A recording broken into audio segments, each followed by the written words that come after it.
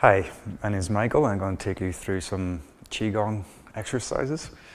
We're going to continue with the set of exercises we've been doing in the last 2 episodes. We've done the first 6 and we shall get through to the 9th, but we'll do a quick warm up first.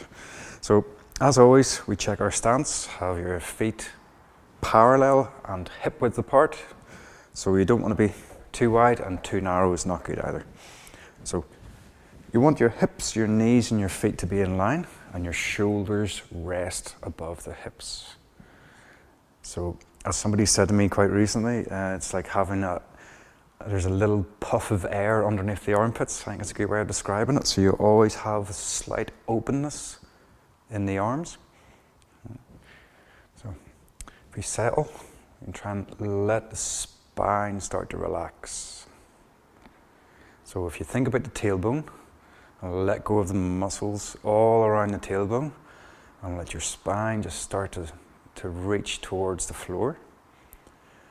But your neck is being raised and goes towards the ceiling. Try not to lift the chin, so you raise the neck so the chin will come in slightly. If I exaggerate it, I'd be doing that, but I don't want to see anyone doing this. You want to raise the neck up towards the ceiling and drop the tailbone towards the floor. So just breathe, relax. Try and find any of those muscles that are still holding on and just soften them. So relax the knees, relax the thighs, relax the ankles. And just breathe.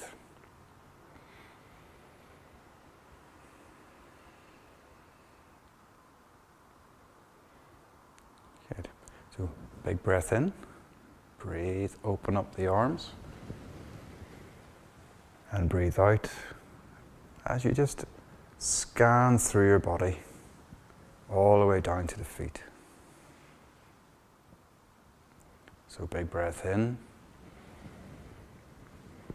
And breathing out, just work your way, put your mind into the body, and it's almost like your mind travels down through the body. And just try and relax everything as you do. So big breath in.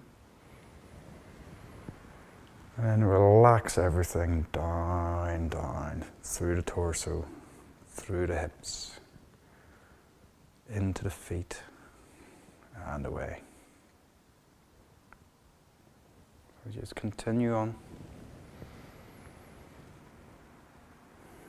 So you want to work the movement with the breathing. As you breathe, you move. And as you move, you breathe. And come down. And come up. And down. So you can kind of sink and bring the arms up. And then sink again. From the shoulder comes down, then the elbow, then the wrist. So bring the shoulders down, then the elbows, then the wrists.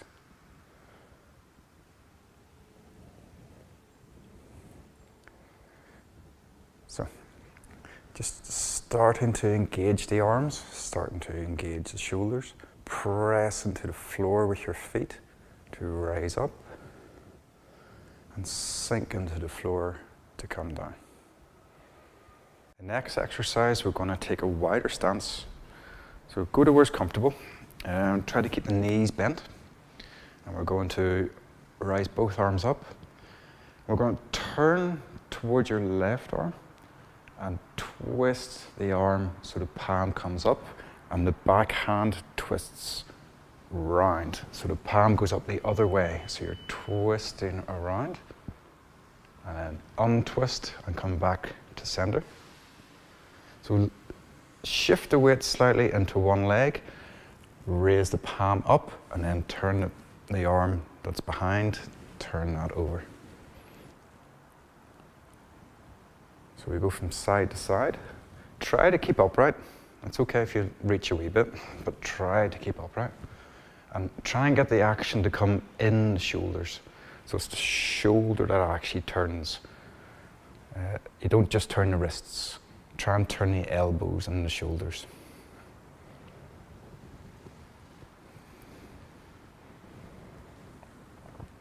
So you shift onto one side, palm up in front, palm up the other way behind.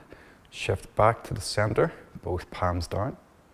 Shift your weight into the other leg. That palm goes up, this palm raises up the other way, and we come back to center.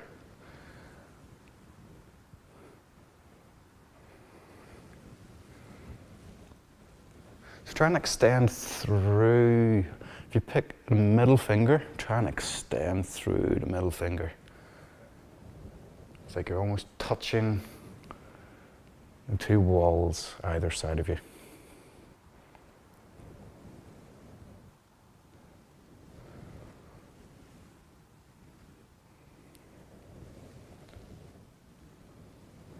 I'll do one more each side. And then come back. Good. So if we just relax with the hands in front and just raise the hands up and then down. Hands up to the side and down. So up in the front and down. Palms up each side and down. So we're going to continue this downward motion and bring the middle fingers together. So the backs of the hands touch the wrists and then the elbows. We extend up, open the hands out, and just continue with a big circle around. You can sink, gather, rise, and separate.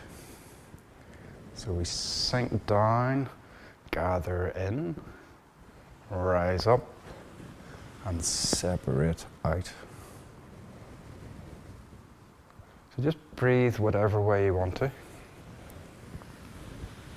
If breathing in on the way up is good for you, that's what you do. Just keep breathing.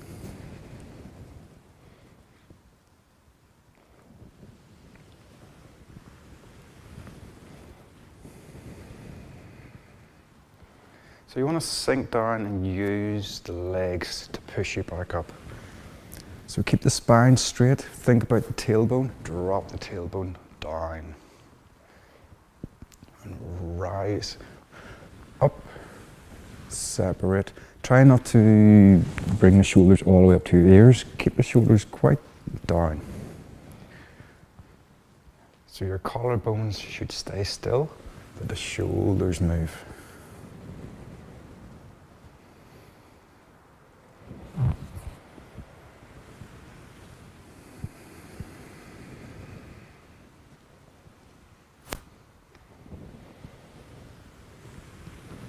Okay, we'll do one more.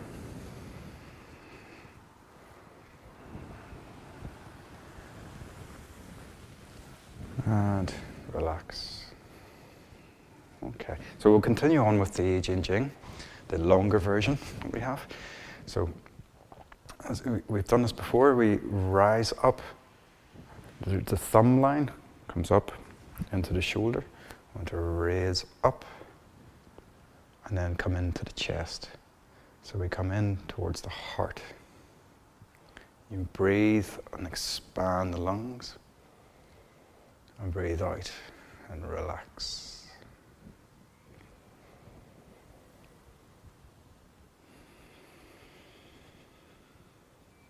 So when we breathe in this time, the elbows come up.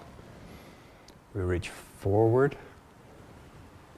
out to the side, and then sink the wrists. Sink the tailbone slightly as well. So you should still feel that extension of the spine. So the neck is still attached to the ceiling and the tailbone drops towards the floor.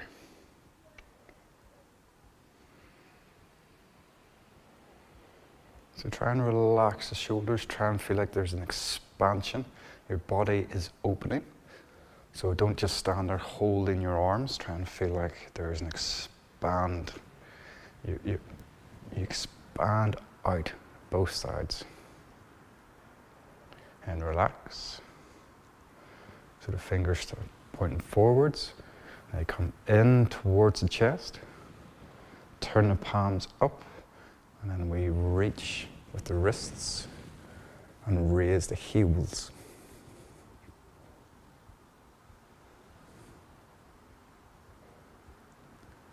We make fists. Drop the heels down. Try to keep the neck raised. We come down to here. Left hand goes behind the back and the right hand comes towards the left hip. Then you unravel up over the right shoulder. Stay looking at the palm. And then open out. Change sides, so your left hand comes towards your right hip, and your right hand goes behind the back. Raise the left hand above the shoulder.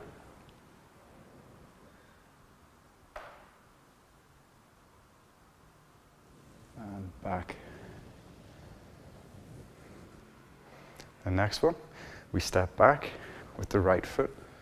We bring the left fist in and the right fist up the spine. And then we extend forwards. Left hand forward, left leg forward. We bring the fist in front of the shoulder.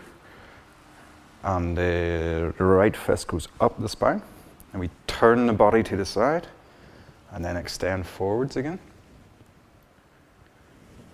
Pull in and twist. Push out and stretch. Bring the foot in, back to parallel, both hands out to the side. Step back with the left, the right hand comes out in front. Again, pull the right fist towards the shoulder and the left fist goes up the spine. Turn the body as you do, and then stretch forward. Pull the body back, and reach forward. Do one more. And reach forward. And back to your neutral position. Here, we want to bring the hands forward. Keep the fingers pointing forward as the elbows come out. And we relax down into this position. Open. Stretch, push into the back as you press forward, really expand the fingers. Relax the hands and come back to in front of the heart. So we expand out, stretch forward, really stretch open the fingers and the arms, and then relax and back to here. Here we're going to turn and hold a ball. So just turn to your right slightly. Hold the ball in front of your chest. The right hand tucks down and goes out to the back, and the left hand goes forward. We turn the body back to the center. The right hand goes behind the head, and the left hand again reaches up the spine. So you want to reach the fingers up as far as you can up the back. We turn, so you want to look at your right elbow and past your right elbow. So you look up, twist back as much as you can. Do it nice and safely though. Then we uncurl and twist forward, down towards the left hip. You should be able to see behind you. We reach up, try to not hold on to the head too much, but we want to pull the elbows backwards to open up the ribs as well as stretch the back. And then come forwards, tuck down. Try not to pull on the neck, but just curve the spine around to the side, so you should be able to see behind you. It's okay if you only get to there, that's fine. But if you can, reach around a little bit more. Come up. And down. And back to center. Open both hands out. This time the left hand goes behind the head and the right hand, fingers make their way up the spine to wherever's comfortable. We turn towards our left elbow and pull both elbows back. And then we curve the spine and down and back up.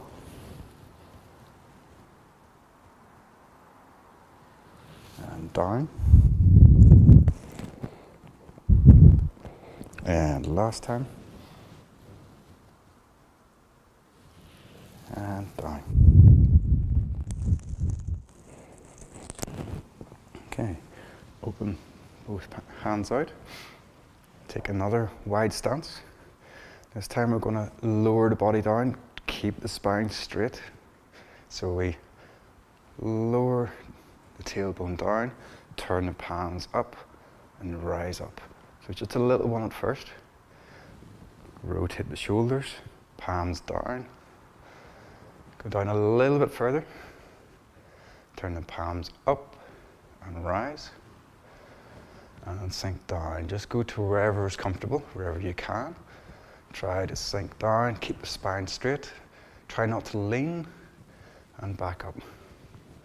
So once more, down a little bit. Rise up. Down a bit more. And rise up.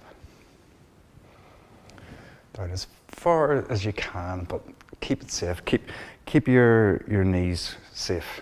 So if you feel any problems in the knees, just don't do this and just slowly come out of it. Good. And we bring the feet in close together. We bring the hands down into the hips, make nice loose fists. We turn to the side. Bring the hand across to the shoulder, and then we drop it down the side of the body. So go down the edge. If you have a seam in your trousers, try and follow the seam down. We wipe across in front of the feet to the other side, make a fist, and bring the little finger comes up the side, back to the starting point. So open the palm out, watch as it comes across the body, watch the hand as it comes down, across the feet, make a fist, and come up. Right side, cross to the left shoulder, come down. If you need to bend your knees, that's fine. You don't have to keep your legs straight. If you want to bend your knees and bring it all the way down there, that's fine. If you want to keep your legs straight, you can also wipe along there if you want. So you come down to, you want to push yourself a little bit, but don't overdo this at all.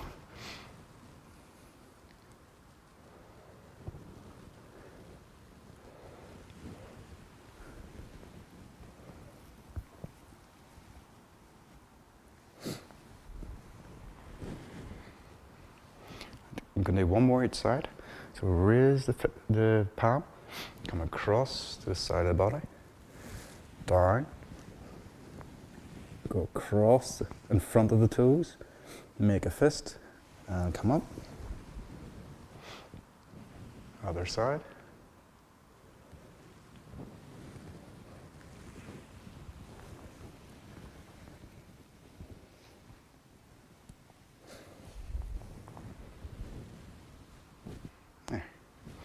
And return to normal stance. So, thank you very much for watching this video. My name is Michael. You can find me at Indoor Tiger Qigong on Facebook or go through Yellow Crane Tai Chi. We've got a website, Facebook, anything you want there. Thanks very much to Accidental Theatre for making all this happen. It was very kind of them. Great bunch of guys. And I'll see you next time. Goodbye.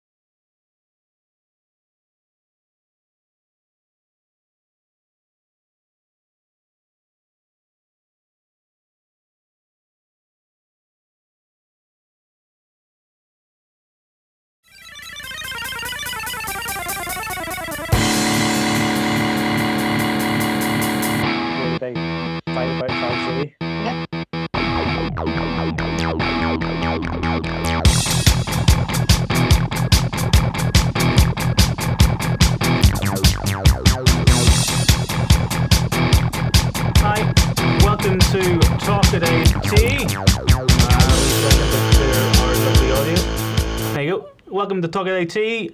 For this week, we are going to welcome in the fantastic Caoilinn Carey-Thompson from the Arts Council of Northern Ireland, as well as Brona McFeely from the Lyric Theatre. We're going to kind of just run straight into the programme this week, but I will introduce our panel of heads first and foremost. So at the top, we have Niall and Louise, then we have Marty and Tommy in the middle, and then Brona and Caoilinn at the bottom. Thank you so much, everyone, for joining us today. Woo! No bother. We're going to run in quickly because Caoilinn doesn't have a huge amount of time because the Arts Council is quite busy at the moment. So welcome, Caoilinn. Thank you so much for coming on to have a chat with us. We're specifically kind of looking with you today about the Arts Council's current response to the COVID-19 epidemic, or pandemic now, as I suppose it is, and what the drama and dance help and support for individual artists there is. Can you tell us a little about what's happening? Yeah, sure. Thank you, Richard. So I'm the Drama and Dance Officer with the Arts Council of Northern Ireland.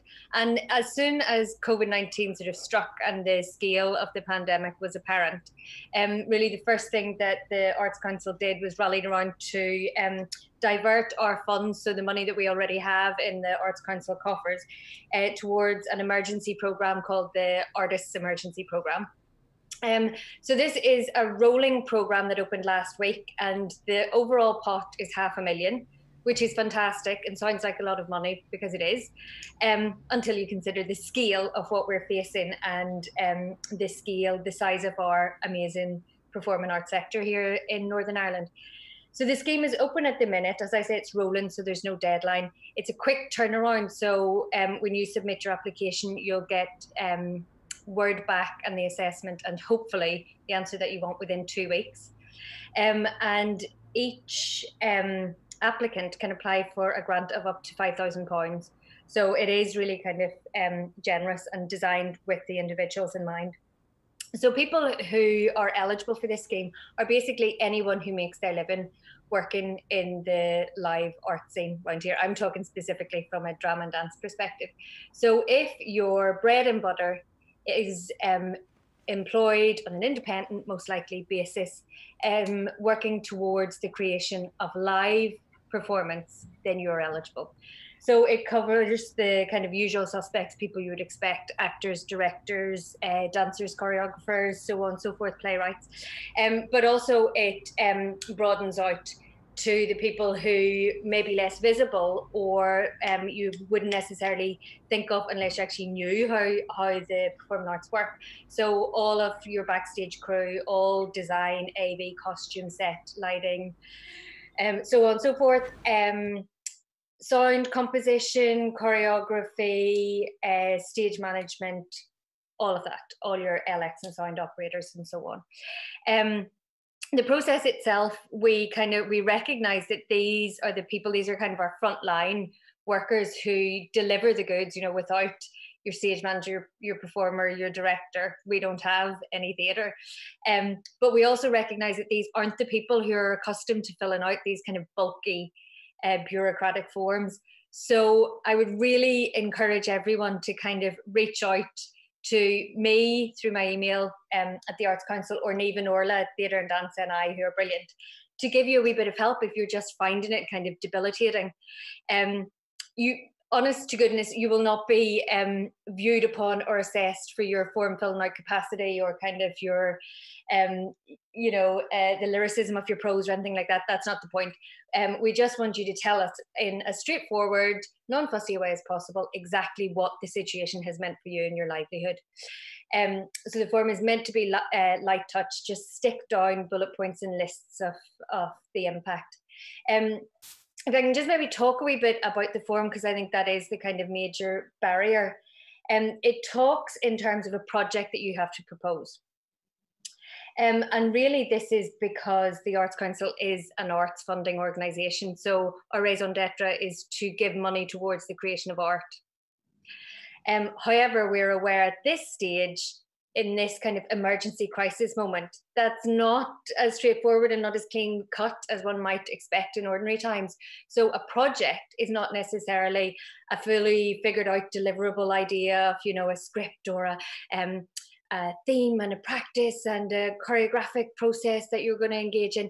It can really be time for you to say, look, ordinarily I'm a creative person, but right now I need to take this time to think about how my practice and my profession is going to look at the end of it.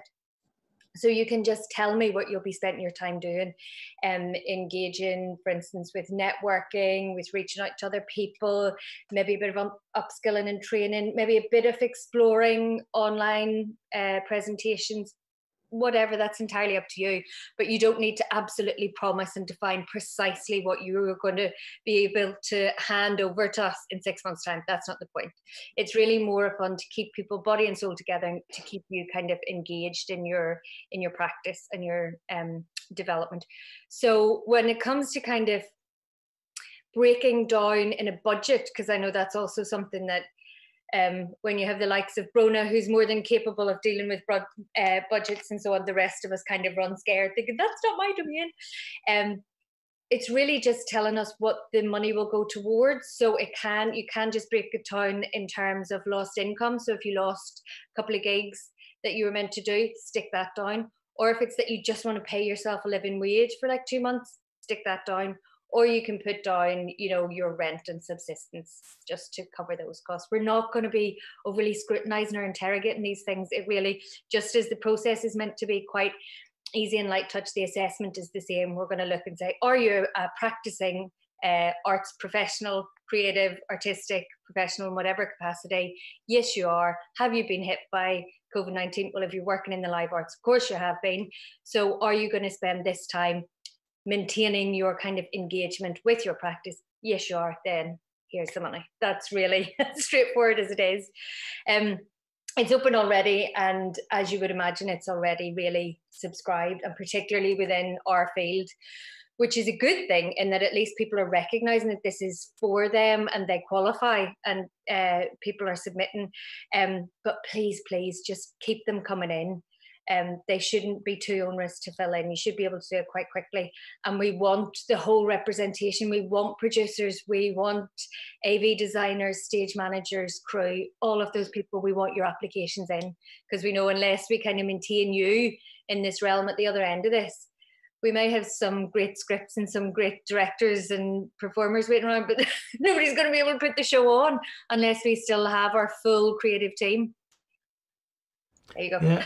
Thank you so much. That's fantastic to hear. I mean, I think one of the fears we've been hearing is that because it's oversubscribed, I mean, people don't quite understand, I suppose, how the application is being assessed.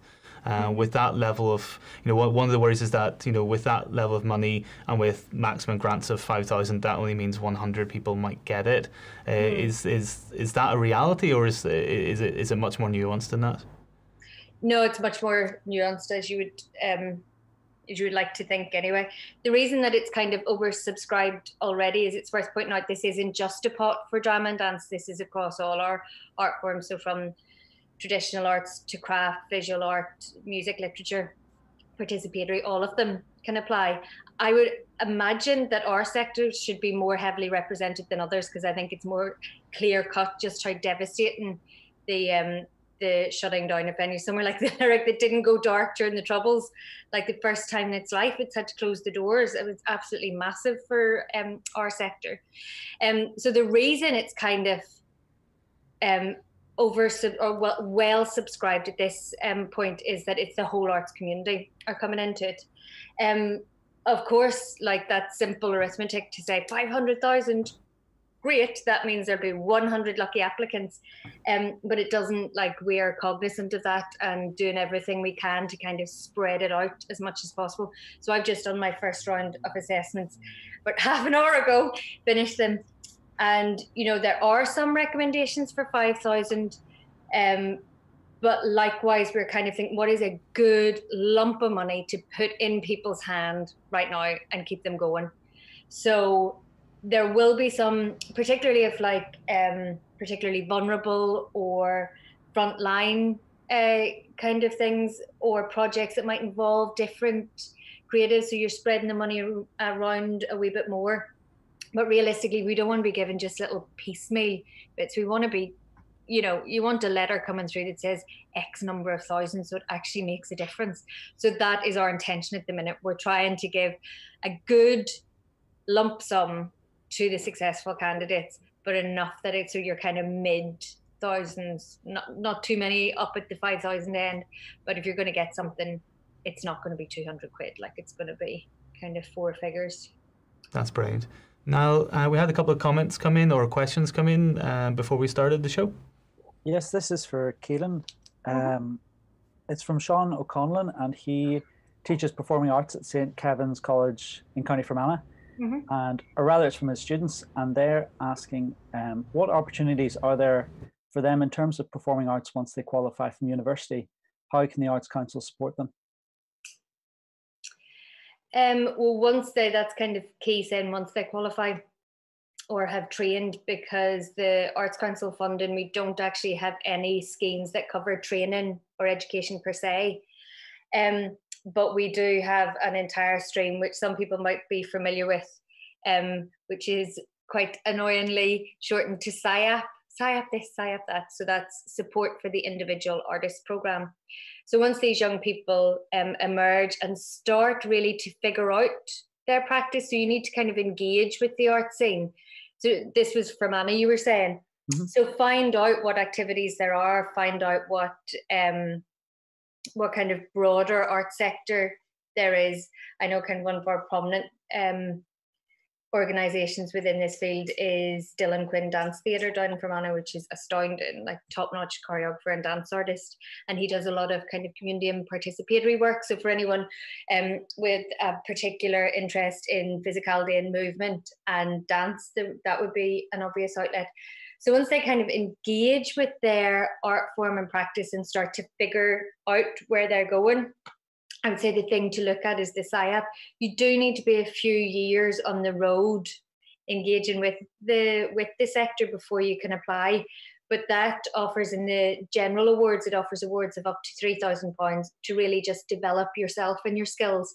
So you could apply for, money to, for instance, purchase books or DVDs or online tutorials, or to although we don't cover training, you can arrange for things called self-arranged residencies, which would extend to, for instance, Arvon writing courses or residential writing courses, which get a lot of in England. That won't be happening this year because nobody will be travelling or residing anywhere other than their house. But there are schemes like that, and I would say don't rush it. Like, I know I certainly suffered in my career, much as it is, of sort of saying, well, what can I do, and what will people kind of not think is too pushy or whatever. And I don't think there's a massive onus in finding your niche right away. These things are all fluid, and they can work through, design, stage management, directing, ensemble work. They can put together their own kind of set of peers and kind of ensembles to work on together. So I'd sort of say find your own feet. It takes an awful long time to do that and to find your voice. And once you're getting there and you kind of know if it's going to be, like non-verbal, experimental, traditional storytelling, whatever it is, when you find that, then you'll be able to apply in a more kind of directed, focused way for funding from us. Thank you so much. That's brilliant. Thank you, Keelan. Louise, sorry to put you on the spot, Louise, but before we started, you were actually looking at the application process, and you had a wee question as well. Which question was that again, Richard? Because of the nature of it being a project, you were you weren't too sure. You work in street theatre specifically, and you weren't too sure kind of how to frame the project element. And then Keelan's kind of covered it slightly, the idea it doesn't have to be a project, but does that answer what you were kind of talking about before? Yeah, well, I had been on the meeting that was yesterday, and it was fantastic. Keelan and the Theatre and Arts, who just amalgamated, they had done yesterday, and that actually answered a lot of the questions. Whereas I was sitting there thinking, right, come up with a really intelligent, amazing project, and like coming out like absolutely blue sky thinking ridiculousness. And as Keelan had said yesterday, it's more about, am I getting this right, Keelan? Whenever it's more about keeping us artists in the running and not sending us off back to finance or back to wherever we were before, and keeping us as artists that are active within the community. Absolutely. And like taking off that very natural pressure of, oh my God, there's a crisis. Well, you creative people will know how to deal with this and respond. Never mind that you can't put bread on the table or know if you're ever going to have your normal means of employment again. Like, this is just buying you time. I wouldn't expect for the life of me someone to come up with the greatest idea ever in these circumstances. You're saving up a hat. Cataclysmic world event when we don't know what's happening. This is not the time to sit back and, you know, twiddle your mustache and think, yeah, this is my idea.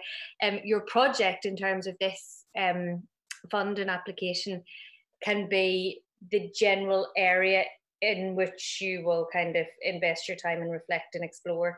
So yours can be just framed around your practice of street performance, and say you're looking at that. If you have a seed of an idea, fine. But also if you want to just be thinking about where that practice will go and its place within the landscape once the sort of lockdown eases a bit. Like those are really big questions, and it's quite enough to kind of buy yourself a couple of months to think about that, rather than coming up with a new character. The other thing that I really took from yesterday, which was really, really helpful, was that for this, really and truly, what I've read into it, and you can tell me if this is right, that the project in this particular fund is us as ourselves as artists, and it's about putting towards us. But the other thing is the other funding application for the SciAp award is still available to us. Even if we did get this, or if we don't get this, we're still open to the SciAp award as well. Is that correct? Totally bang on, Louise. And that's right. I think the word project, like we all have a vision of what it means, like right back from school or activities or whatever. But this is kind of like I was saying yesterday, it's like a broad net over all of the art forms as well. So our project in drama and dance will be very different to a sculptor or, you know, a poet or whatever. So that is beautifully put, Louise, like your project can be yourself. Your project is your own practice or profession. And like Gina Donnelly, one of our stage managers, was asking yesterday, how is a stage manager meant to frame that? Which is totally like viable question. But we also know that stage managers are really kind of skilled professionals who have to constantly reflect and keep up with their practice. And we also know the kind of input that they give on the ground for the creation of work.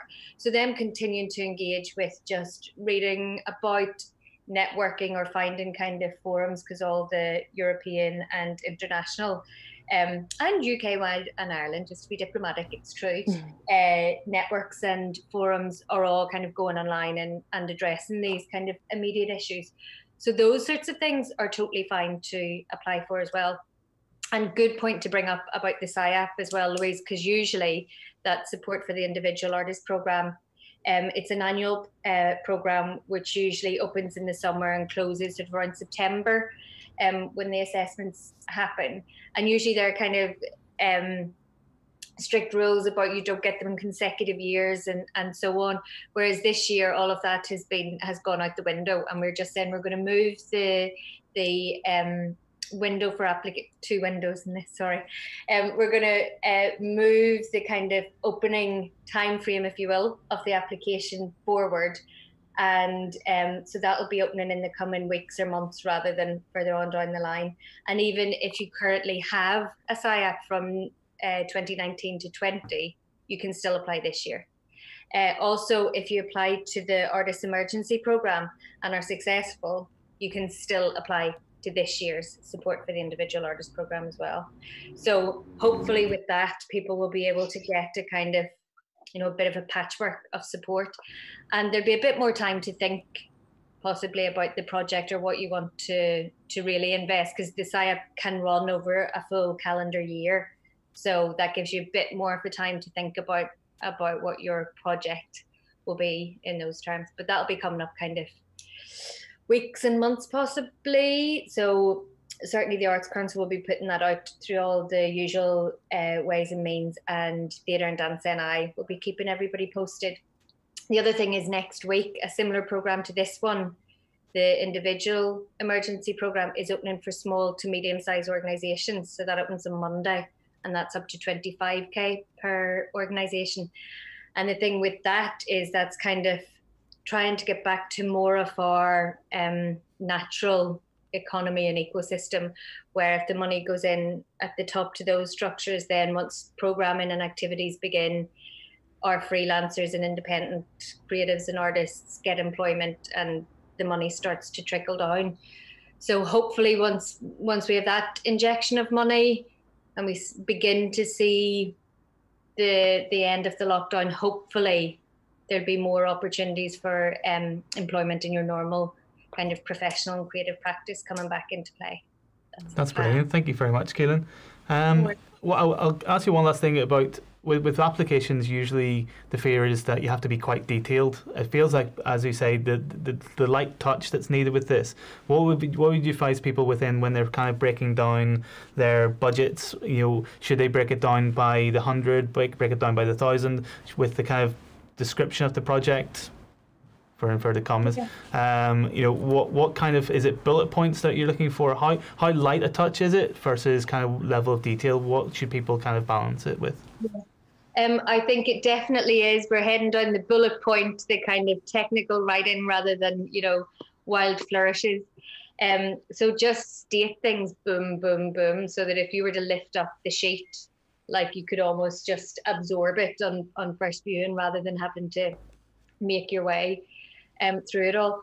But also I would say, even if you're being kind of succinct and just putting your bullet points or your lists of things in, certainly be succinct and pragmatic like that, but also don't overlook some of the stuff that you've done. Like there's no assuming that my mushy brain will remember every show that everyone has been in. You know, just stick everything down, and if it needs some clarification, put that in, put things in brackets.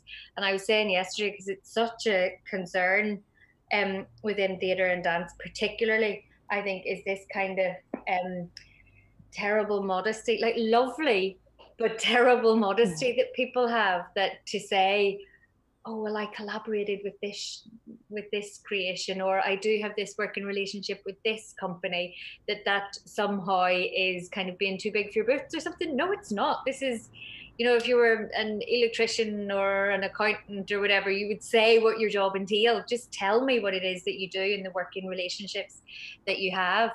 So yes, make sure you put everything in, but just put it in a kind of accessible, easy to, basically treat me as the idiot that I am, and just make it really, really accessible. Just, you know, say here, boom, boom, boom, are the things that I do. These, make sure you put in about how the crisis has affected you, because that's a big kind of, from that we can see who really, really needs it and how much work has been impacted, because we know it's hard enough to kind of plan a career and finances month to month, year by year. So we need to see if you had the promise of work and then it's just evaporated. So make sure that you fill that section out, I would say. When it comes to the budget that you were saying, Richard, it's really up to everyone. I wouldn't get into pounds and pence, like keep it in bold figures, but sort of, you know, a good kind of yardstick to go by is the ITC rates. So whatever your creative discipline is, if you go to ITC, or your equity rates. But likewise, rather than putting in £487 a week or something, stick down 500 is fine. You know, like it doesn't have to be, like these are all kind of general figures, because it is emergency and speculative in what we're doing. So just keep it to like the tens and hundreds, the hundreds really, rather than the tens. That's brilliant. Thank you so much, Kaylin. I'm very aware that you're really busy, and we've kind of doubled the amount of time we said we would take up. So thank you so much. I am going to kind of signpost to Theatre and Dance NI, who did a fantastic session with Kaylin yesterday. It was about 80, or about, I think 70 to 80 people on it, asking questions and getting feedback on the forum. They are posting that as a video, I think, soon, if they haven't already. It'll probably be on, because Theatre and Dance NI have just merged, probably be on Theatre NI or DRB's respective platforms. So check on those, or as Keelan said, give Orla at DRB, formerly DRB, a wee shout. She's still using the previous email address because they have literally just merged and still making email addresses. Thank you so much, Keelan. We're going to throw it to Dan Leith, who's been making videos from his home. So we're going to come back after Dan's video with Brona from the Lyric. But first of all, here is Dan with reviews in a rabbit onesie. Hello, and welcome to Reviews in a Rabbit Onesie, the show in which I, Dan Leith, review things in a rabbit onesie. Still don't have a theme tune, still don't have a theme tune, still don't have a theme tune. That's the theme from Jaws. Because that's right. In this episode, I'm reviewing 2 movies about sharks. Of course, because that's Benchley, he's my shark. Bringing us to movie number 1.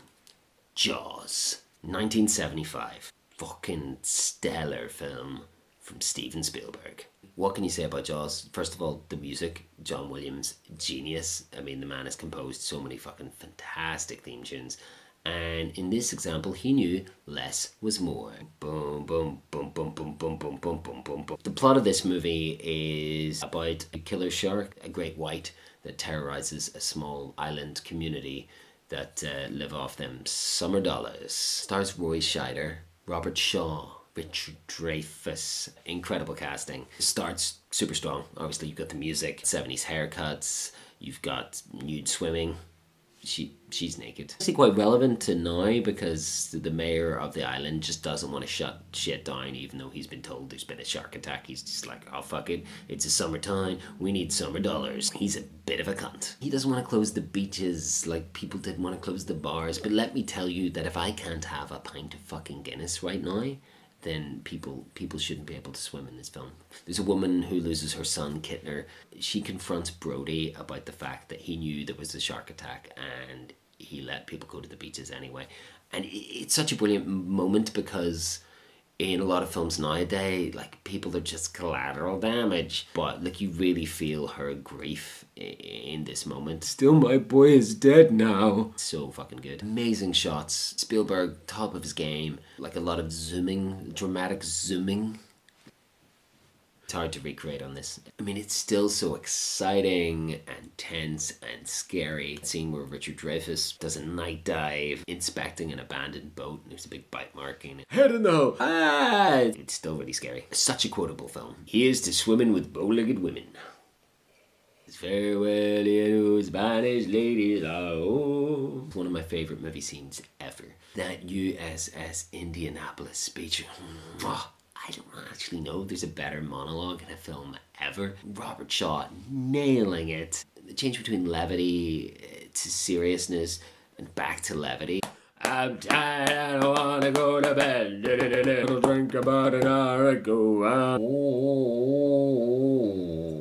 What I learned from this movie is that cutting open sharks is a very smelly business, and people just don't want to shut things down despite there being a major threat.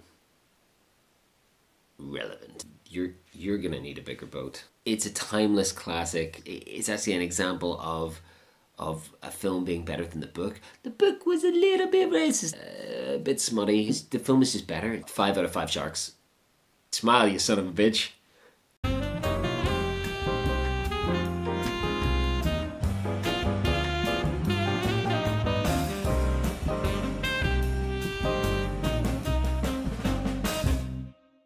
It's not really fair to compare any movie to Jaws, but I've done it anyway. Movie number 2, Surrounded, also known as Frenzy in the States. If you haven't seen this movie, then don't.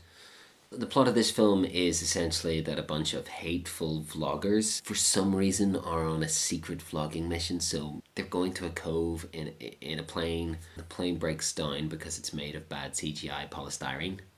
Plane crashes and then 3 sharks come at them. To say that this movie is terrible is an understatement.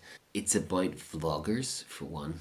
Broken physics, illogical decisions, bollocks. Even at the start of the film, after the plane crash, they find a dinghy. And then the boyfriend of the protagonist, Lindsay, tries to swim to the cove. Why not take the dinghy? He gets eaten, and Lindsay just kind of screams in the water. Ah! Doesn't try to swim or get away. Anyway, after that it gets even more illogical because she outswims 3 great white sharks. Sharks are right on her, and then they're far away again, right on her, far away. The way this is edited is a fucking nightmare. She just kind of like times a dive out of the way while a shark just goes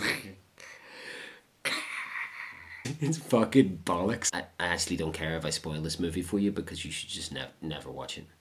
You've got like an ex-Marine character who does her own USS Indianapolis story. A, nobody cares. And B, now is not the time. Essentially, this film has a lot of moments where sharks swim full speed at boats and dinghies, barely graze them, and then the actors just like throw themselves into the water.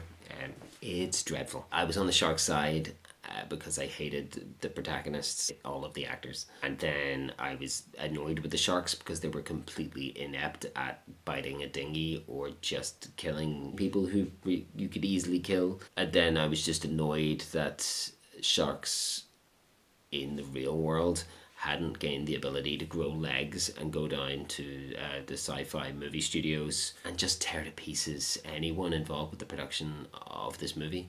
I mean, the protagonist gets very protective over corpses of people. I don't know why. She talks to the sharks a lot. She even ends up goading them. I scared them away. Yes, you did, with your fucking terrible acting. Take a moment to vlog about it. That'll really help the situation. It's just inconsistent. There's moments where you're panicking because you're in the water with sharks, and then there's moments where you spend 5 minutes talking to someone and then go, oh, by the way, there's sharks in the water.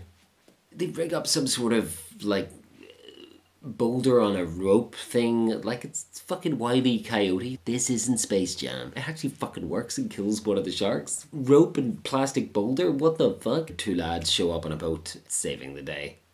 That's a highlight because, like, once again, the shark just, like, nudges the boat and one of the guys throws himself in. The other one's like, take my hand. And shark's like, oh, fucking stupid. It does have a couple of hardcore moments. A girl jumps at a shark and starts stabbing it in the face. Fair fox. Character uses a cylinder of compressed air and just, like, fucking shoots it through a shark's skull. So it does one up Jaws in that sense, but also in no other sense because it's fucking terrible. It also has the shortest credits I have ever seen in my life, and I think that's because everyone took their name off the project.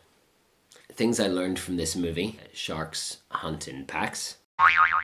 If someone has a broken leg, you can just bandage that shit and it'll be fine. And I learned that you can set fire to a shark underwater. 1 out of 5 sharks. It's fucking dreadful. Thank you for watching Reviews in a Rabbit Onesie. I've been Dan Leith. This has been Benchley, my main shark. Stay safe, stay sane. Just accept the fact that beaches are closed. Finn. Thank you to Dan for sending in his rabbit reviews in a rabbit onesie. One day I'll get that exactly right. I'm sorry, Dan.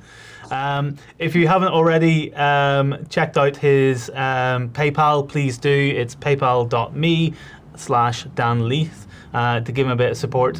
His video will be up on YouTube and Facebook later on as a standalone, as well as Instagram and all the places we could possibly put it for Dan. Thank you very much. So, going to welcome now Brona, who's been on the call from the beginning, but we haven't been able to talk to you yet because we're rushing through with Keelan. So thank you so much for joining us, Brona, from the Lyric. Brona, is your title now producer or more specific? No, it's still producer. Producer, yep. Brilliant.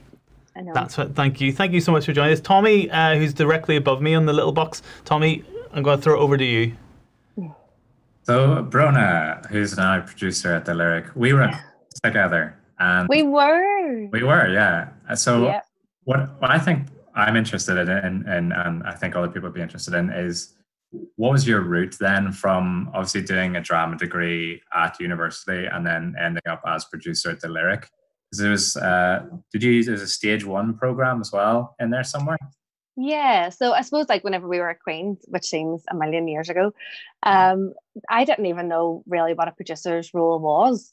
I kind of came into drama Queen's kind of not knowing that I wanted to work in the arts, but not exactly knowing what I wanted to do. So kind of dipped into acting, stage managing, and kind of trying to see what I wanted to do. And it wasn't, I still left and graduated uni, not really fully knowing what I wanted to do, but knowing that I love theatre and that I wanted to do anything I could to work in it. So I decided to take a year out and travel to New Zealand and worked with a few theatre companies over there and was able to get experience working with an independent producer and working with directly theatre companies that had that role as producer, because whenever we were kind of doing shows here, everybody, there wasn't a direct producer. It was direct, the director, everybody was just mucking in, doing what they can to get the show up. And it was just so intriguing. And I loved the role of the producer, that you were able to take all of, the stress off the creatives and be able to kind of focus in, do the organizing, and be able to really, really help the production come to life and be able to program as well, which was something, even choosing a show, reading the script, picking the team, that was something to me that I was like, well, that's my dream job. So whenever I came home, I did the same thing, kind of wanted to make my own show, worked on a couple of, profit share shows. And then whenever the stage one role came up, I just thought that that's the perfect opportunity, because I had enough experience working as a producer, but I still wanted to learn exactly, it is a craft in itself. And it was at the Lyric. So threw my hat in and got it. And it's just kind of the training that I got through stage one and at the Lyric kind of built up that platform for me to be able to actually realize that the role in the Lyric as for a producer was really, really important, and kind of develop that role then and the assistant producer and the producing role that it is now. Because there actually wasn't a producing role in the Lyric. Obviously, you had the executive producer, which was Jimmy, but there was admin manager, and kind of just fell through the cracks, whereas the producer role really needed kind of developed and honed. So that's kind of where I got to. It's an interesting thing that I've found this a lot, and obviously like from drama schools as well, there is a slight disconnect between doing these courses and these trainings and then actually sort of getting yourself into the industry. And it's interesting that it does take, so with the stage one program, is that sort of directly for people coming out of university that want experience?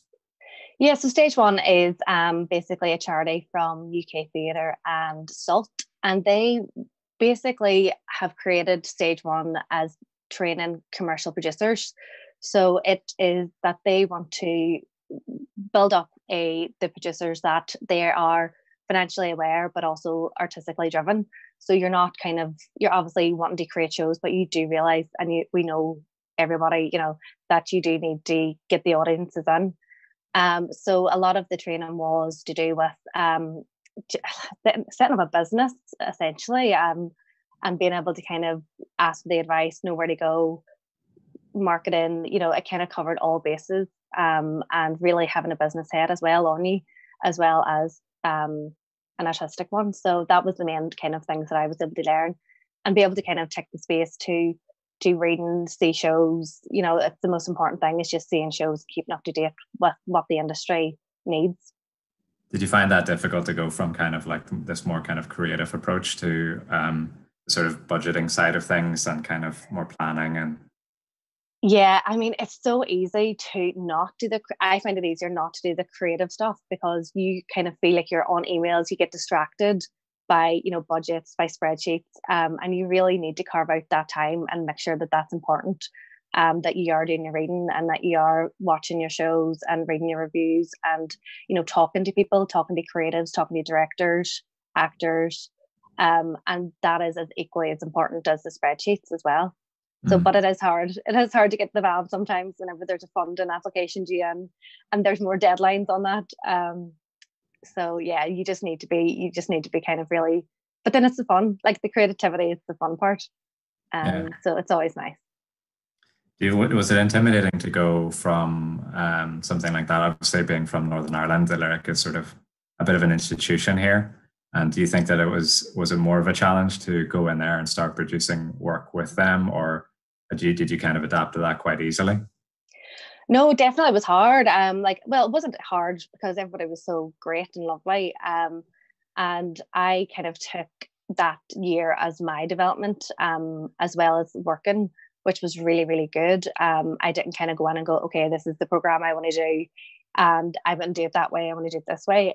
So I kind of took a couple of months actually, and just learning and the structure of within the lyric, and learning, people's roles and what the kind of the dynamic in the building was, and kind of seeing where then I could fit in, and also where I could improve and kind of see the gaps, and also seeing like where the program, what I kind of wanted to do, because you're meant to be, it had Sadie, Jimmy and Claire and that, like, this is what I would want to be doing. And making sure that artistically that, me and Jimmy were on the same page, because that's equally as important, is that kind of working relationship. Which I think, we have our good and bad days, mostly good. But you tell them they can't have money for something. I know, exactly. It's interesting. I was reading something yesterday about someone that I know who has had an experience of assistant directing and kind of ending up in this professional capacity and not really understanding kind of what the role needed or what was expected of them. And I find that with sort of certain roles in theatre where there's kind of not really a set kind of job outline and things like that. Like when you arrived at the Lyric, was there certain conventions or things that you hadn't experienced before, or certain things that you kind of thought you would be doing that you didn't end up doing? It was someone else's responsibility? Yeah, I think that there was quite a bit of that in terms of, obviously you knew what the job description was that you were going into, but with producing, it's a weird one. You're kind of across lots of different departments. So, you need to work with the marketing team as soon as you come up with the title that you want to produce, and, pick your creative team. So you're already dealing with the personalities of the creative team, as well as then getting the marketing team to work with the creative team to create the director's vision, for them to market it, for them to talk to each other. And then within the production team, it's then, making sure that the CSM, DSM, production manager, that they're all speaking to the creative team. And, it was mostly, the thing that I found was communication was like the main majority part of it. Was my job was to make sure that everybody was speaking to each other. And like, yes, you can speak to each other, but are you getting the right information from that person that you need to make it successful, was like the key thing that I learned. And was kind of invaluable to the job, was just making sure that everyone obviously did. And, but I kind of felt like that, it was making sure that everyone was on the same page was the biggest challenge, I suppose, that I wasn't expecting that I needed to do. I kind of, which was really, really interesting, if that makes sense. And sure, as well, it's easy here in Northern Ireland. Everyone's quite supportive of each other, and kind of I'm sure in other places it would be a lot harder to kind of come in and sort of adapt things and start working with people that obviously been there a long time and haven't had the role before in theatre. Yeah, I mean, people don't like change, I suppose, as well. So the fact that it was a new role, but, it's just kind of us being respectful to the people who were there and getting the knowledge and kind of gaining that respect from them as well. Yeah. What were some of the challenges? So obviously you guys were working on the Newspeak thing that sort of was going along with the new season, and that all had to go online at the last minute. Was there any particular things that you... obviously, it was quite different, probably, I'd assume, than what you'd done before. But what were the particular challenges of kind of adapting to that new normal, I guess?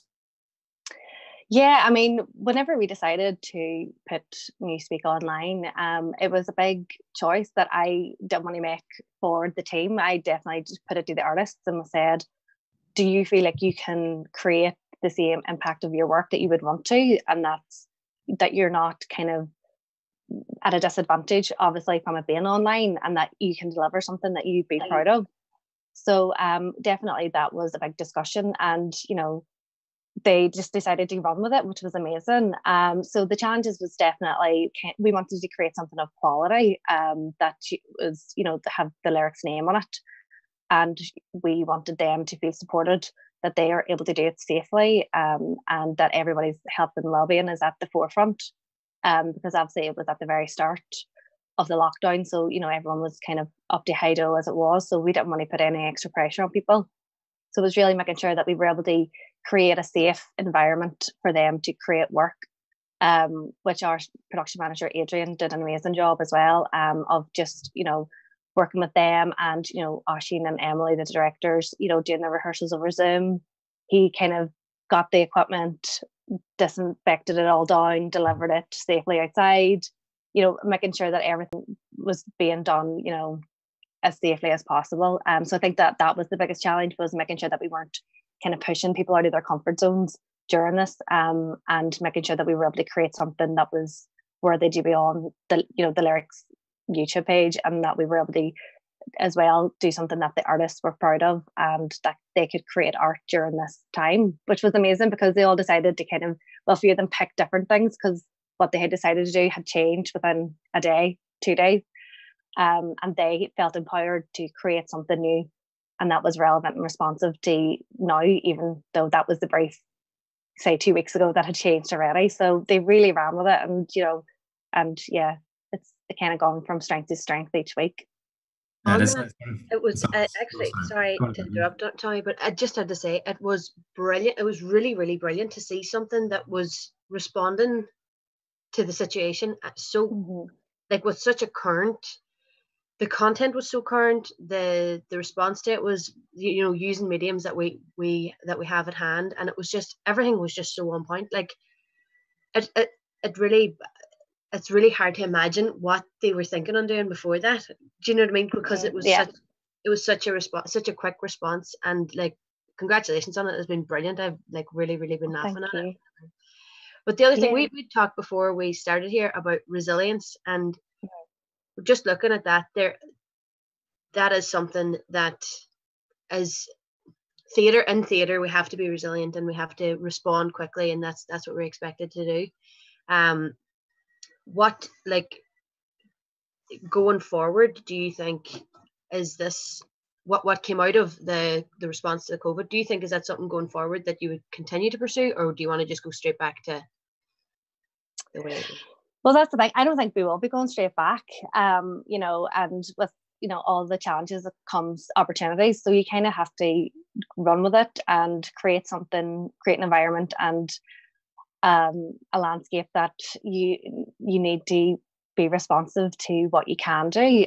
So we're definitely, I think it'll be easing back into what we, I don't know if it'll go back to normal, but just kind of having that in between, if say, the theatres are opening in the south in August, what's social distancing? So how does that look for us? Is that, reduced capacity? How do you rehearse a show? If a cast member goes down, they all need to self-isolate for 2 weeks. Rehearsal period's only 4 weeks. The turnaround for theatre is just so quick that we have to come up with these creative solutions. But it's definitely coming up with those creative solutions is going to be what we're doing over the next couple of months. But yeah, the resilience thing, I think that the arts have been resilient for forever. Like, we're constantly being resilient. So and the funny thing is, I think people will be looking at this sector to see how they are responding, because we are creative thinkers. So yeah, it's definitely something that is at the forefront of how we keep our doors open, and and making sure that we have the doors open for whenever we can open them, I suppose. Even this medium that accidental theatre are doing, it's just like, and it was how quickly and how rapidly it was turned out. As you say, it's like people will be looking towards the arts again for the kind of rapid response that we have. But it's just then, as Keelan was saying earlier, it's trying to get the funding to support the artists to do that as well. Exactly. No, that's the most important thing, is making sure that it's supported properly. So feels like a bit of a double-sided coin. Obviously, the Republic have announced about opening the theatres again in sort of August time. And it's sort of like we can kind of get an idea of what they might do and what that might look like.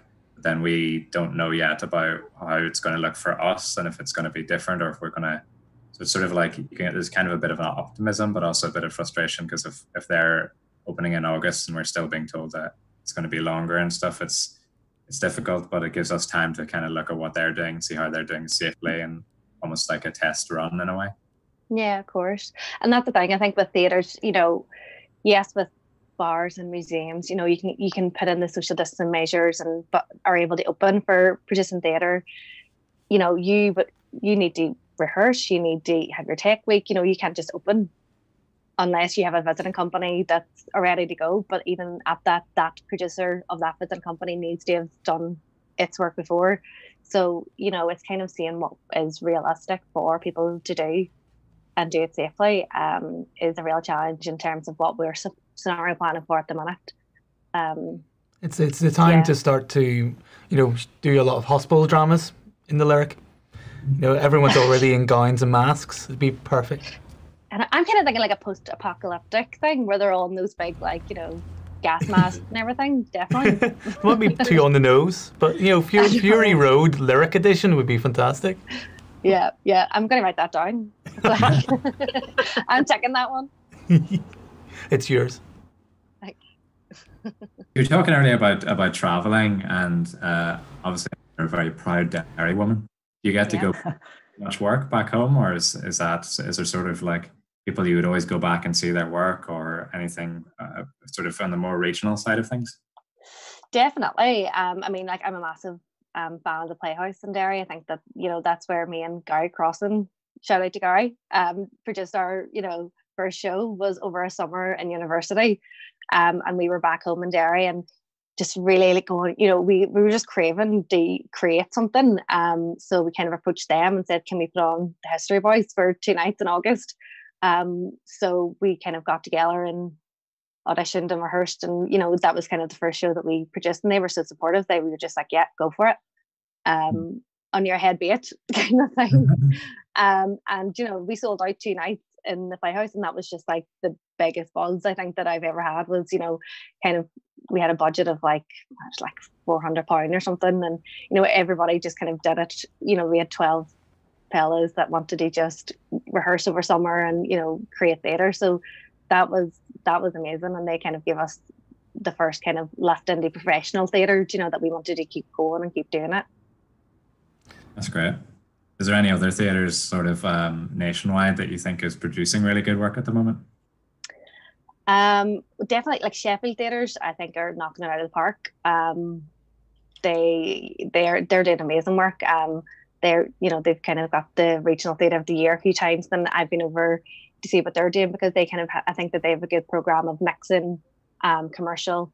Obviously they're a massive bigger scale, but they really kind of develop and commission their own work as well. Like they commissioned Everybody's Talking About Jamie, the big West End hit musical, and I love that. And that's what I love about the Lyric, is that we commission work, and we're where it starts. We just don't kind of, yes, we left stuff off the shelf sometimes, but we do commission artists as well. And obviously the Abbey, I'm always a massive fan of them as well. So do you find there's a lot of sort of especially with the Lyric and the Abbey, is the co-production side of things? Do you think that that's going to keep sort of increasing going forward as people look to other ways where they can fund bigger shows and sort of bring shows to more places, do more tours and things like that? Mm-hmm. Yeah, I think that's a massive part of it, both financially and for audiences, and kind of especially for the Lyric to be able to have such a good relationship with the Abbey that we can go down there and show our work. So we were able to, even with Good Vibrations, and we had to cancel it, but the fact that we were going to be on there for 3 weeks, and it was a Belfast story, had such a Northern Irish kind of theme on it, and and that was just really exciting for us to do. And then other ones like Double Cross, which is our co-pro in the Naughton, was like a classic that we were able to share the cost of, because it was a bit more of a risk, but also you're kind of sharing your audiences. So I think that those relationships are really important, and they are different audiences as well, so it's finding that balance that'll work for the 2 venues as well. But I think it's really, really important. That's great. Well, so is there any other questions from Yeah, there was. It's from Sean O'Connell again. This is from his students at St. Kevin's College in Fermanagh, and his students asks, in relation to how important is marketing for a performing arts venue, and in Brona's experience, what forms of marketing work best? Yeah, I mean, I think that marketing has one of the hardest jobs, because it seems that marketing's budget's always cut for some reason. Whenever funding doesn't come through, people just automatically cut their marketing, which I think is always crazy, because you need a really strong marketing campaign to get the audiences through the door and the bums and seats. So I think that the best marketing that we've kind of audience development is social and digital marketing at the minute, and are having a really strong brand. I know that sounds really kind of corporate, but I think that it is important that you have a poster that if you are producing lots of shows that when you look, you're like, that's a Lyric show. That's really clear, really clean. It tells you exactly what it's going to be, and that it's eye-catching. That so a poster image is like the main thing that you can kind of put out on social, put out on digital, and then if you do put it out on outdoor billboards, that people recognize it and know, actually, if I've seen that a few times, like, why am I keep saying that? What's the buzz around it? I think is really important, and it looks exciting and cool, but it's not messy. And I hate, like, there's not loads going on, but you kind of see, the tone of the show from it. Yeah, I guess kind of the identity of the venue as well. Yeah, exactly. Yeah. It's really interesting. Because I always hated that word brand. I was like, a brand? Oh, that's really, but it is true. You do need it. I think like there is that tension between like, the corporate stuff and like the creative stuff. But like, it's like you said earlier, like you have to do the spreadsheets. Like the better you are at that sort of, at that stuff, the more people you reach. And, ultimately you're reaching more people and bringing art to people. So that's a great answer. Yeah. Thanks very much. And thanks, Sean O'Connell, for sending those in. Yes, thank you. Do you find that identity as well? Do you have discussions about that when you're thinking about what shows you want to produce or what shows you want in the next season? Is there a certain like Lyric identity that you consider as well? Like what kind of shows you want to produce moving forward and what you want to build that kind of identity to be? 100%. Yeah, like that's kind of at the forefront of the conversations. Is this a show that, we want to produce and that audience will want to see, and that we're going to be able to employ artists to do like a good job on it. So definitely, it's at the forefront of it, is why are we producing this? Should we be? Because obviously, we're not going to be at the Lyric forever, so we need to kind of make sure that the mission and values of the Lyric are being fulfilled through the programme.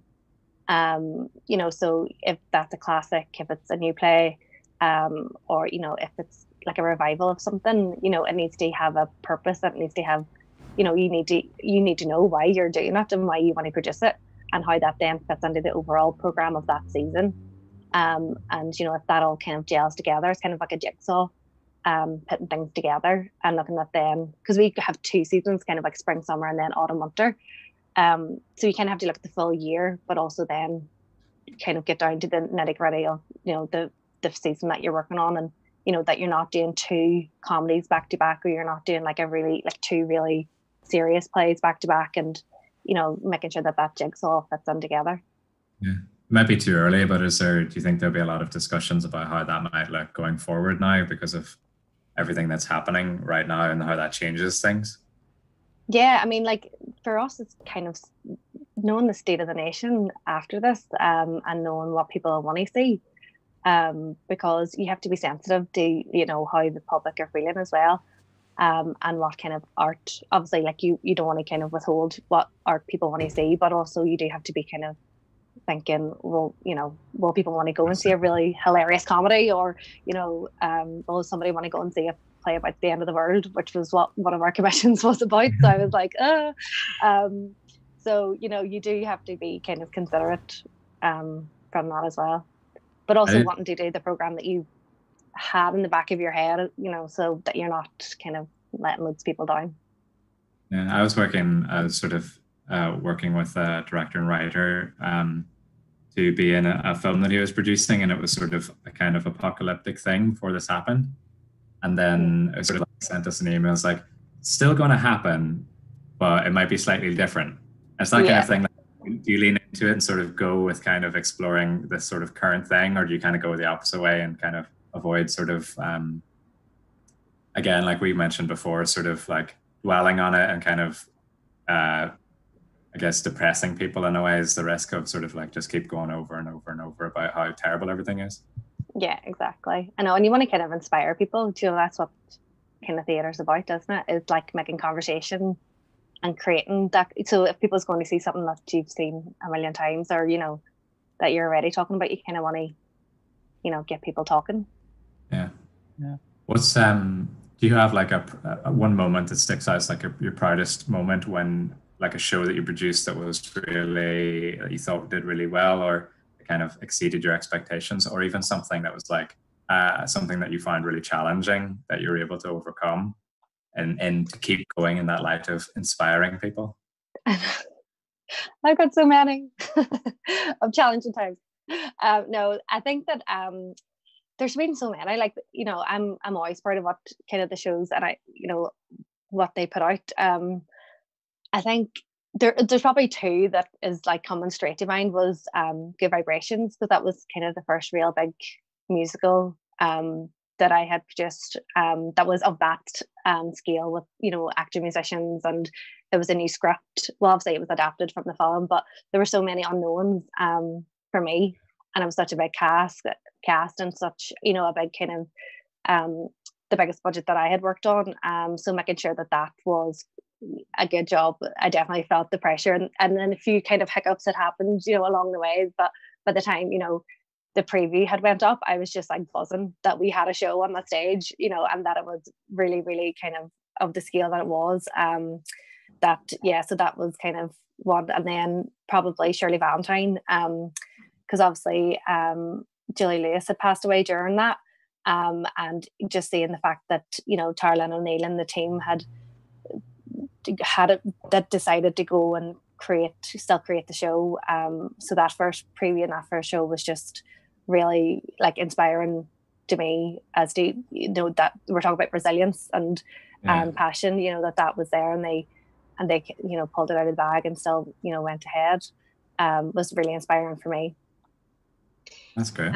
Around that time as well, it became very apparent that in Northern Ireland we're a very, very close community, and the support that was there for people at that time was absolutely incredible. And again, the Lyric were very commendable in how they reacted to it as well. But in terms of going forward with this, whenever things go back to normal, we don't know, like, do you see this? Do you see everything we'd said before about what is normal going to be? But like, do you think, is this going to unify everybody in terms of how we're going to respond, or do you think it's going to separate everybody out? No. I mean, I think it has to unify people. I think that, you know, live theatre is in that unique category that people go for the experience of a communal experience because they want to be together. And I think that that's really important with theatre, is that, like, you know, everybody wants to be in the same room, and at the minute we can't do that. You can tell that people are just dying to get back to that. So I do feel like, you know, people will want to come back and gravitate towards, like, you know, theatre is one of the oldest art forms that we have, and I don't think it's going away anytime soon. So I think that, you know, people just kind of have to stick by their guns and, you know, kind of, and keep the head up, as they say, and just kind of, you know, wait for this to be over, but also be in a state that we're able to, you know, be able to still create for people whenever they come back, because the audiences will be there, I think. I think that they might be shying away, you know, now because of what's, you know, is out there, but I definitely think that, you know, come maybe next year, or in a few months, you know, like, I think that there will be, you know, the audience will be there for it.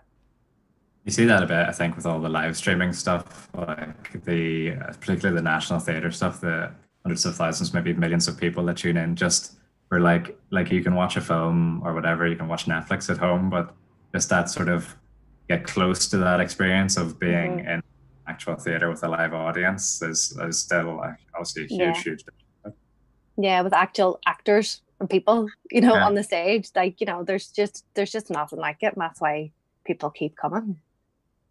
As well as that, it's actually opened everything up. Like, I'm from Donegal, so as I say, we've been isolated since 1910, so it didn't make any difference. But in terms of getting into the same room with a director, or it's just getting everybody into the same Zoom now. It's great. You know, so many barriers have been broken down by isolating. Exactly. there is that, even like this, like there's so many people from different theatre companies and different walks of life that will go into these types of meetings and things like that. In a way, it's kind of opened up a lot of stuff. Definitely. I think you're dead right with that one. You know, it's weird because all of a sudden you are able to have, you know, the world is a smaller place. You know, that you're able to kind of reach these people and kind of keep the conversations going for whenever you are doing it. So yeah, it is. It's weird in that way. Like I've FaceTimed my friend in Canada way more than I would have. Like it's really weird, as if like I could have done that before. But you know, I think that's another thing, is that, you know, you kind of are able, you know, people always find a way, you know, to communicate with each other. So yeah, I think you're dead right. That's great. Niall, is there any more questions or? I don't think so. But thank you so much, Rona. That was excellent, even for just as someone who's quite new to the world of theatre. That was really interesting. So thank you very much. Thank you so much for having me. It's great. Thank you. Yeah, thank you. Thank you so much for coming on. We are going to throw it now to Marty.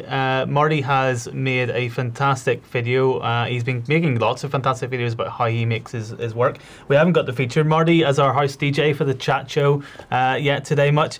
So we're going to end today with Marty's making a track from, I think, the 6th of May. Marty, do you want to tell us anything as we set it up? 6th of May. Oh yeah. So this was last night. Yeah. I could have said last night, but I don't know what day it is anymore. I need to use that. Was that like that? There's a segment in the States soon now on some news programs. Yes, it's Thursday today. Like, because people have lost the plot of what day is what. Totally. We should do that. Yeah. We'll start the show now with "It's Thursday." Just in case you're wondering where you are. Yeah. This adds a bit. So yeah, this was one of these things I've always wanted to do, and I've seen loads of people do, and I've never been able to do it myself. But it's this thing, there's a bit of a sort of fad of musicians making songs in one take, where they kind of like, you know, play everything in one go, and you sort of set up each instrument and build a song in real time and loop it and stuff like that, using like loopers to pull everything together. So I had a go at it, and it was an absolute nightmare, I have to admit. It honestly, like, I think I have several more white hairs from the stress of doing this, like, because it was like about 30 takes of just like trying to play each bit, then switch to another instrument, and play each bit, and then if you make one mistake, it's like start all over again. So it was interesting. Like, I'll probably not be doing too many of these, but yeah, that's what this ended up being. But I think it turned out pretty well.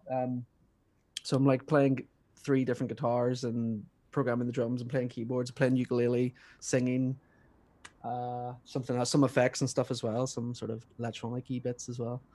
So yeah, it was quite intense. Brilliant.